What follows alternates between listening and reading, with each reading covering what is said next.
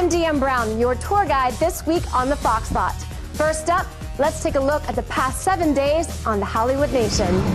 Hey, it's your sky-living LA girl Diem, and although the rain put a damper on the day, it certainly didn't put a damper on the fashion. Hey, it's your sky showbiz LA girl Diem, and your favorite fashionistas were giving you their best tips at the 2010 Style Awards. Let's go over to LA now with our Diem Brown.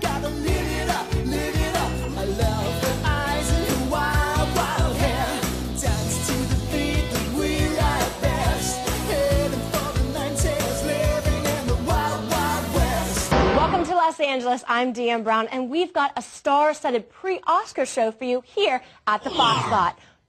What's so great to know is that you have a simple sundress that you don't have to put away till next summer. You can take your sundress, add a couple pieces, and you have a great fall look.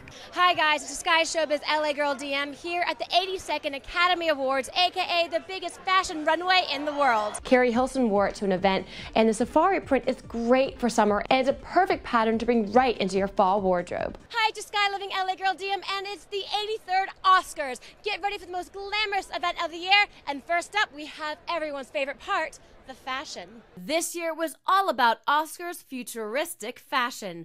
From Gwyneth Paltrow's metallic, sleek Calvin Klein creation with a deep, plunging square neckline. And it's not just for nighttime.